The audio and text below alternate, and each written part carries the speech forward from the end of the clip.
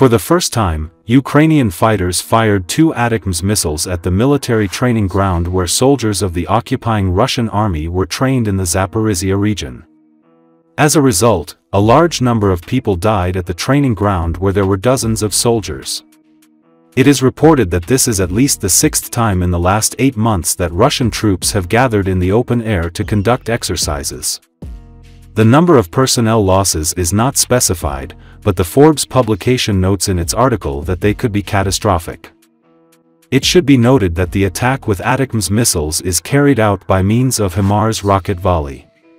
So far, the invaders' training grounds have been repeatedly hit by MLRS missiles through this system.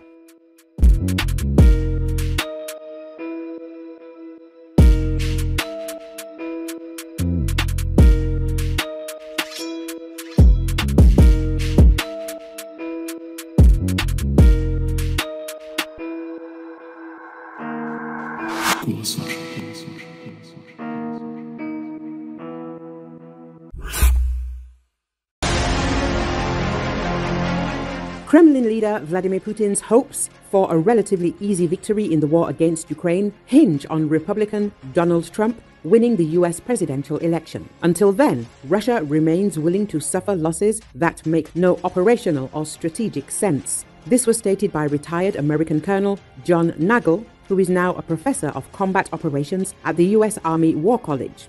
In a commentary to the Wall Street Journal, he pointed to Trump's promises that if he gets another presidential term, he will seek a quick peace agreement between Kiev and Moscow, although Putin has made it clear that he wants Ukraine to capitulate. Ukraine continues to inflict losses on Russia that would be unbearable in any country that is not an absolute autocracy, Nagel stressed.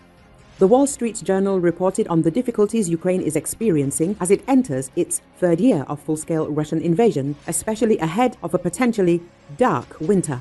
The occupation forces continue their relentless advance despite heavy losses, while Western leaders seek a strategy to end the war. Arms supplies from partners are limited and slow. President Joe Biden and other Western leaders have repeatedly said they want Ukraine to win, but they are not providing enough support to stop Russia and turn the tide, Ukrainian officials and soldiers say, the journalists wrote. However, the aggressor country is also facing difficulties. Moscow's forces have not achieved a significant breakthrough despite their enormous efforts. According to US analysts, September 2024 was the deadliest month for the occupiers. Western intelligence says that Russia's losses that month amounted to approximately 1,200 killed and wounded every day. The Wall Street Journal, citing opinion polls, stated that the number of Ukrainians who are ready for negotiations is gradually increasing. But this does not mean that they are ready for concessions, the publication emphasized. According to an August poll by the Democratic Initiatives Foundation, less than 1 in 10 citizens would be willing to give up some territory to Moscow to end the war. Ukrainian serviceman and drone pilot Alexander Solonko, who is fighting on the Eastern Front, said any peace deal, other than one achieved by defeating the Russians on the battlefield, would only freeze the conflict for a short time, allowing the enemy to rearm. They will attack again, and this will continue until our country disappears from the world map. The warrior explained his position.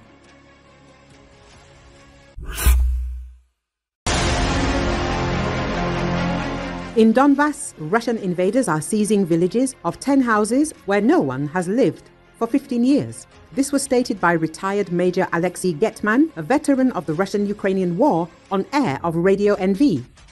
Getman spoke about the situation in the Donetsk region and the most threatening areas of military action. In particular, the goal of the Russian invaders is to capture Pokrovsk. The enemy has come very close to the city. According to various estimates, the occupiers are 7 to 10 kilometers from Pokrovsk. Then it was stopped, and there was no further direct advancement towards the city of Pokrovsk. There were battles, variable successes, positions changed. By and large, there was no advancement, Getman said. According to him, the enemy tried to encircle Pokrovsk from the flanks. From the north, this is the Toretskoy direction, and from the south, Kurakov. He was especially active in the Kurakov direction. Firstly, to straighten the front line, because the Pokrovsk salient for the Russians turned out to be such that one could expect Ukrainian attacks from the flank, and then cut off the group, which then came almost right up to the city of Pokrovsk, noted Getman.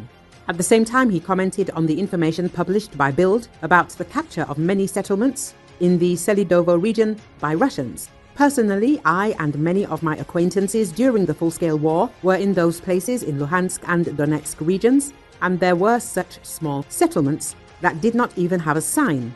There are 3, 4, or 10 houses there.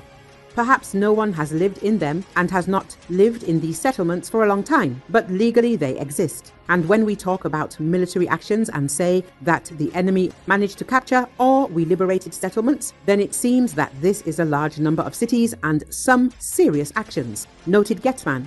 At the same time, according to him, it happens that these settlements consist of 5 houses in which no one has lived for 15 years.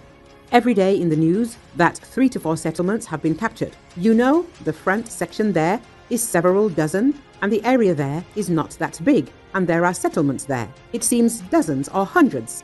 Once again, not the overwhelming majority, but a large number of these settlements exist, not in fact, but legally. They are registered on the map. There has been no one there for a long time, said Getman.